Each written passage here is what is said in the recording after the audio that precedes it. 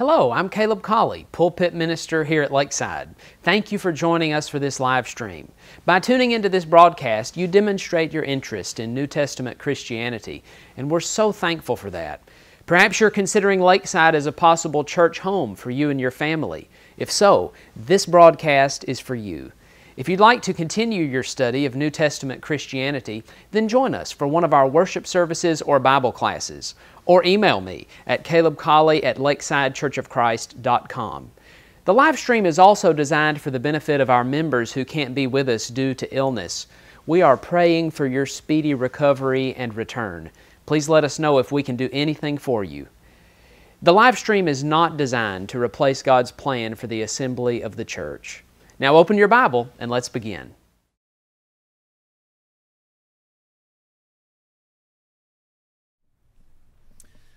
Perhaps some of you didn't make it this morning, so I'll just take this opportunity again to introduce our speaker. Brother Ridgway comes from Irontown, Ohio. He is from the Buckeye State. He is a graduate of the West Virginia School of Preaching. He's been doing that for about 26 years, and he's going to bring us another final lesson tonight. So if you would give your attention to Brother Ridgway.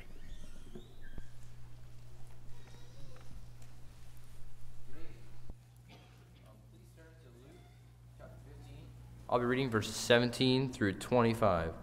It's Luke 15, 17 through 25. But when he came to himself, he said, "How many of my father's hired servants have bread enough to spare, and I perish with hunger? I will arise and go to my father, and I will say to him, Father, I have sinned against heaven before you, and I am no longer worthy to be called your son. Make me like one of your hired servants." And he arose and came to his father. But when he was still a great way off, his father saw him and had compassion, and ran and fell on his neck and kissed him. And the son said to him, Father, I have sinned against heaven and in your sight, and am no longer worthy to be called your son. But the father said to his servants, Bring out the best robe and put it on him, and put a ring on his hand and sandals on his feet, and bring the fatted calf here and kill it, and let us eat and be merry. For this is my son, which was dead and is alive again. He was lost and is found. And they began to be merry.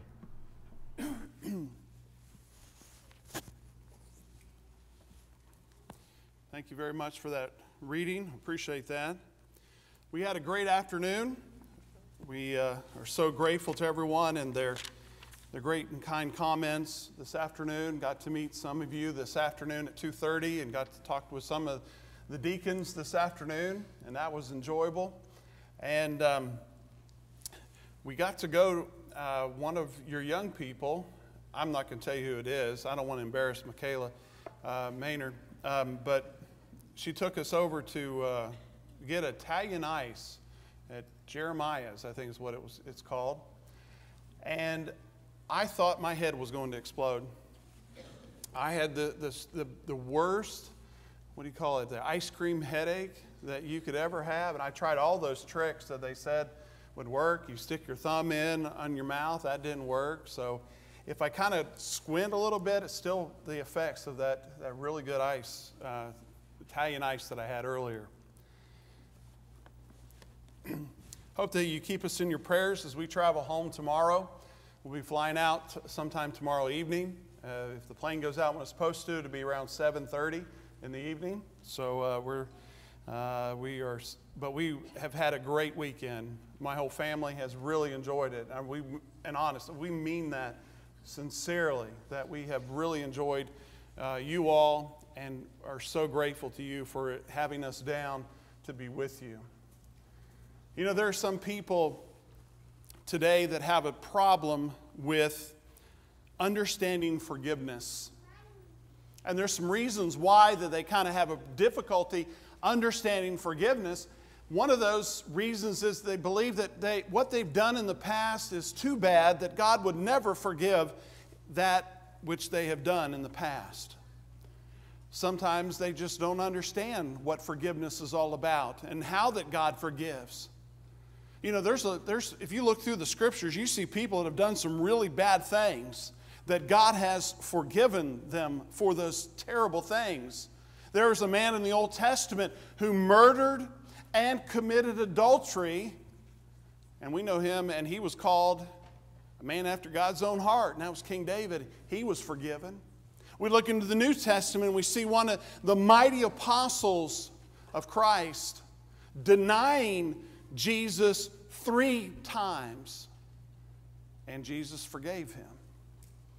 We find the apostle Paul, who took people out of their homes, drugged them out of their homes, put them into prisons, put them into jail, sentenced them unto death, and in one case stood by and watched as a Christian was stoned to death, and that was Stephen. But yet, God forgave him. In fact, we find that God washed his sins away. In Acts 22:16, when Paul was talking, re-talking about his conversion story, he said, "There, and why do you wait? Arise and be baptized and wash away your sins, calling on the name of the Lord." All those bad things that he had done were washed away. But we do have difficulties understanding forgiveness. And if you have your Bibles, I encourage you to open up to Luke chapter 15. Oh, you'll know this parable right away. In fact, the great reading that was just done by our young man, the parable of the prodigal son, or the parable of the lost son. There's 3 parables in chapter 15. We have the lost sheep, and then the lost coin, and then the lost son. And I want to focus in on the lost son, and I want to talk about some things and kind of share some ideas, and maybe some things you haven't thought of, or that maybe you've forgotten about, or maybe you do remember, and it can kind of encourage you to go and help other people. But when we get down to this parable, in verse 11, it talks about a certain man had 2 sons. He had a younger son and he had an older son. Well, the younger son came and he said, "Father, give me the portion of goods that falls to me." So he divided to them his livelihood. And not many days after, the younger son gathered all together, journeyed to a far country, and there wasted his possessions with prodigal living. That word prodigal means reckless or wasteful living. But when he had spent all there arose a severe famine in the land, and he began to be in want. And then he went and joined himself to a citizen of that country, and he sent him into the fields to feed swine, and he would gladly have filled his stomach with pods that the swine ate, and no one gave him anything. And so you see, up to this point, he is at the lowest point in his life. And Jesus is portraying this. He's talking to these Pharisees. He's talking to the others that are gathered together with these parables. And he uses this idea of swine, and that was something that the Jews, they didn't even touch. They didn't get around pigs. That was an unclean animal. And so this is talking about someone that is at the lowest point of their life, that they can't even get food from a pig. And he goes on and it says in verse 17, "But he," this young man, "came to himself." He realized finally where he was, and now he's going to realize where he needs to be.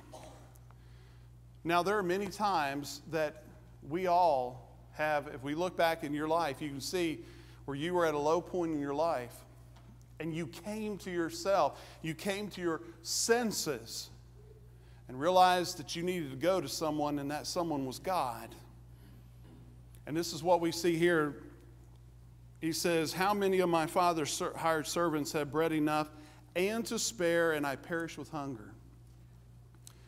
I will arise and go to my father and say to him, Father, I have sinned against heaven and before you, and am no longer worthy to be called your son. Make me like one of your hired servants." He's kind of practicing his repentance speech. But now we get into the part of the lesson that opens up this idea of what forgiveness is all about. In verse number 20, "And he arose and came to his father.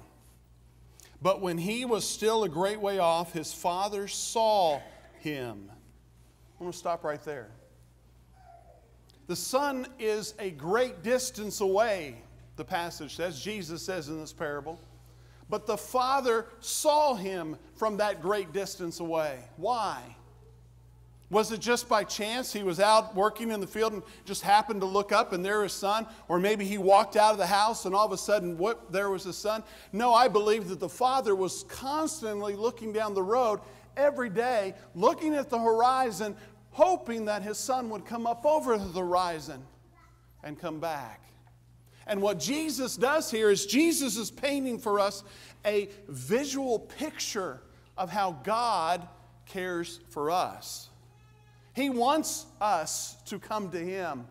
If we have walked away from Him, if we have strayed from Him, He looks down the road and He hopes that He sees us coming up over the horizon to come back to Him. How do we know how much compassion or love He has? Well, we find this in this passage. It goes on and He says in verse 20, but when He saw him a great way off, His father saw him and had compassion. And what type of compassion? It says, and ran and fell on his neck and kissed him. Now the son hasn't even gotten the words of repentance out yet, has he? This planned repentance speech, he hasn't gotten anything. He hasn't said anything. And the father has already seen him and already now has run to him because of the compassion. Studying this idea about Jewish fathers. Fathers in this day and age, they didn't run to anybody. Jewish fathers were kind of very stubborn, and if you did this to the family, then they would just kind of stand back and they would wait for you to come crawling on your hands and knees. If you dishonored the family name, you had to come begging for forgiveness, and we see that Jesus is saying this is a whole new picture. This is not what you're used to. This is who God is. He will run to you because He already knew. He knows your heart. He knows you're coming to Him. And this has got to, at this point, the Pharisees, the other Jews that are standing there, their mind is already kind of mixed up here. They don't understand what's going on.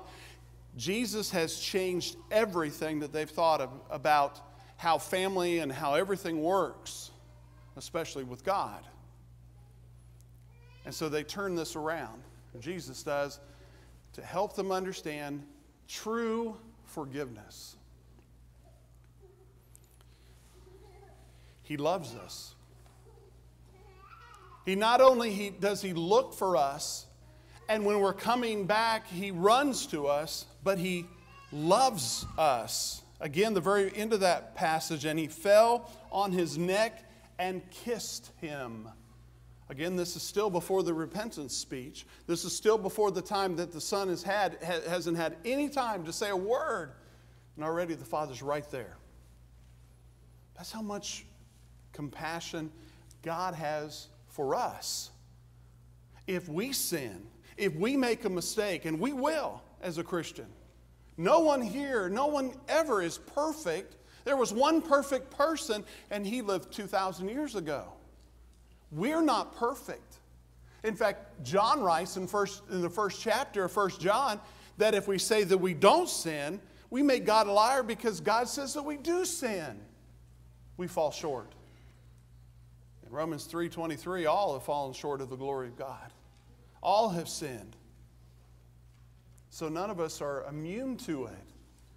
Each one of us will sin. And hopefully we should realize and understand that God loves us enough and He will forgive us. Now we look in verse 21. All of this has happened even before, as I said, the repentance. But God does listen to us. We still have to repent. And the son said to the father, Father, I have sinned against heaven and in your sight, and am no longer worthy to be called your son. That was his repentance. We find in 1 John 1 verse 9, it says, if we confess our sins, God is faithful and just to forgive us our sins and to cleanse us from all unrighteousness. That's God. All sin. The Bible doesn't say about God that He will forgive some of our sins or He will cleanse us from most of our unrighteousness. It says that He will cleanse us from all unrighteousness. Now, of course, we have to be in Christ. This doesn't happen outside of Christ. This happens in Christ once we are a Christian. And we'll talk about that toward the end. But He does listen to us. And then He forgives us. Back to Luke 15 in verse 23. Or verse 22, excuse me. But the father said to his servants, bring out the best robe and put it on him, and put a ring on his hand and sandals on his feet, and bring the fatted calf here and kill it, and let us eat and be merry. For this my son was dead and is alive again. He is lost and is found. And they began to be merry. There's 4 things that we can see in this section here about how that God forgives and how that this father forgave this son. First of all, the robe. What was the purpose of the robe? Well, number one, this son, he was not very clean, was he? I mean, he was rolling around in the pigs, wanting to get something to eat with them, and I don't think that you can come up out of a pigsty smelling very good or looking very good. Maybe you can. I remember when I was real little, we lived on a farm for a little while. We rented a house, and the farmer let us use a pig stall to raise some pigs so we could eat those pigs. And I would go out there and I would ride those pigs. And I was much smaller, not a few years ago, I was a little. There was a time I was a little. And I would ride those pigs and I would fall off into the mud and all the other stuff that was there. And I would get back up and I'd laugh and I'd jump back on the pig and ride it again. And my mom would say, you cannot come into this house until you hose yourself off. You must be clean before you can come back in this house. The father, what he does is, the father has the garments of clean, that are clean garments that we don't have. And only the father has the clean garments. And so this robe it restores his identity, the identity of this son. Well, what about the ring? Well, the ring restores his authority in the family. Restores him as a son. He doesn't place him as a servant. That's what the son wanted. He wanted to come back and say, look, just kind of put me off in maybe the shack over here off to the side, and I'll work for you. No, he says, I'm going to restore you completely. And he restores his authority as a son. The sandals. Sandals here, it means, I think, the idea of restores his ability. Gives him more ability. Most of those that would work during this day and age did not have shoes. And this would be a sign of that his restoration to the family. And finally, the fatted calf. This is restoring his security. He now has something to eat.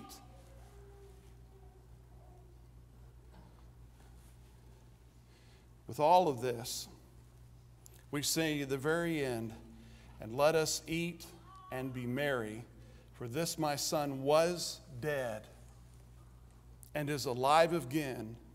He was lost and is found. And they began to be merry. They celebrated. And there, when one comes back to Christ, there is great celebration of that restoration. And listen, tonight, when we get to the end of the lesson and we offer the invitation to you, and we're singing that song, and you know that there's things in your life that you need to ask God for forgiveness for, go to God in prayer and ask for forgiveness. Because He's looking down the road for you. If you've left Him, if you walked away from Him, He's looking down to the road and He's looking at the horizon and He's hoping to see you come up over the horizon. And He will run to you. He will show compassion and love for you, and He will restore you once you ask for forgiveness. Remember I said a little while ago that all this is done in Christ, not outside of Christ? Well, we look back at the Scriptures to see how we get into Jesus Christ. Jesus said, go into all the world and preach the gospel. The gospel is the good news, the glad tidings. 1 Corinthians 15, 1 through 4 tells us that good news is the death of Jesus on the cross, His burial, and His resurrection. That's the good news. That's what we go out and proclaim to the world, to the lost, and to the dying. Friends, brethren, there are over 7 billion people in the world. There are thousands upon thousands of people in this area alone that are lost. And they are dying in their sins. And if they don't come to Christ before they die, they will be lost eternally. And that's tough. That's hard to think about, that all these people are going to be lost. Jesus says that there are a lot of people on the wide road that leads to destruction. Matthew chapter 7, verse 13. And that there is a narrow road which leads to life, but only few find it. Compared to all the people that are in the Jacksonville, Orange Park area, we are but the few. Very few. And so we've got a lot of work to do. You got a lot of work even in your own neighborhood. Jesus said, go into all the world. Go into your world, wherever that is. You don't have to go off into Russia or China or some other country necessarily. If you can, and if you have opportunities to do that, that's wonderful. That's great. It's in fact a great blessing to be able to go on a mission trip somewhere. And I know many of you have done that. And you've been blessed. But you can even go in your own neighborhood. That's a great mission field as well.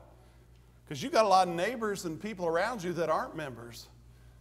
And that God wants you to spread the message. God wants us. That's why Jesus commanded us to go.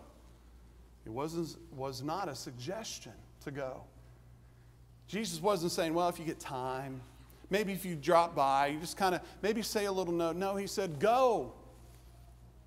In Matthew 28, 19 and 20, He says, go and make disciples to all the nations, baptizing them in the name of the Father, the Son, and the Holy Spirit, teaching them to observe all things that I have commanded you, and lo, I am with you always, even to the end of the age. But go and tell and sow the seed. After that, it's on the hearer to respond. And if they respond to it, that's wonderful. They, first of all, in their response, they must believe that Jesus is the Son of God. They must believe that He died, was buried, and He rose again victorious. And they've got to believe with all their heart, soul, mind, and strength. Then they need to change. They got to turn things around. They got to repent of their past. That is, they got to die to the old way of living. Separate themselves from the world. You know, there in Acts chapter 2, verse 37, it says, men and brethren, what shall we do? They believed at that point. What else is there? Peter said, repent. Change. Come up out of the world. Turn things around. Go the opposite direction. Don't do the things that you were doing before. And then go into the watery grave of baptism. If you've not done these things, why not? What's holding you back from becoming a Christian? What obstacle is in the way? Is there an obstacle in your way? Is there something in your path tonight that we can help you with? Maybe that we can remove completely. Just to get out of the way so that you can come to Jesus. If that is the case, we want to help you with that. We want to help you remove whatever that obstacle is so that you can see Christ clearly and come to Him and obey the gospel. If you've obeyed the gospel, but you've drifted back into this world, God stands waiting for you to come back. That's how much He loves you. Every single person. You might think, well, how does He love me? I mean, there's 7 billion people in the world. You've got all these others that are doing it. John 3:16. Remember that one? For God so loved everybody but you. Is that what it says? No, it says, for God so loved the whole world. The whole world. that whoever believes in him should not perish but have everlasting life. He loves us all. And he wants you to come back to him. He looks for you. He waits for you. If you have a need tonight, please, we're begging you, do not leave tonight outside of Christ. Do not leave lost. Please. This might be your last and only opportunity to ask for forgiveness. This might be your only opportunity to obey the gospel. You might not have another. What does James say about life? It is but a vapor, appears for a little time, and then it vanishes away. Life could end just like that. Jesus could return tonight. He said that he could return at any moment. And we've always got to be ready and prepared. Read Matthew chapter 25. But we're going to sing this invitation song, the one that was announced just a moment ago, to give you an opportunity to make things right with God. If it is that you're not a Christian, to become one. We'll take your confession and you believe that Jesus is the Son of God, just like Philip asked the Ethiopian eunuch, if you believe, you may. And he said, I believe that Jesus Christ is the Son of God. And they both went down in the water and he baptized him. We'll take him to that water. We'll baptize you. God will take away your sins. Wash them away with the blood of the Lamb. And we'll raise you up out of that water grave, a new creation. Everything that you did yesterday and before, washed away. And you'll be pure and clean. If you are a Christian, yet the world you've allowed to come back into your heart and into your life, Jesus, God, they wait for you as well to come to him. If it's between you and God alone, go to God in prayer right now, even before we start singing, and ask for forgiveness, and God will forgive you. Maybe it's a public sin that you need to ask for forgiveness publicly. We're here to help you. The elders will be here. Caleb will be here to help you, and they'll pray with you, and they'll pray for you. Maybe it's just something that's just weighing you down. You just can't seem to handle it anymore, and you need a lot more prayers. Hey, we love you that much. We're here to pray with you and to help you get back on the right road toward heaven. Whatever the case is, please, please don't leave outside of him, but come as together we stand and as we sing.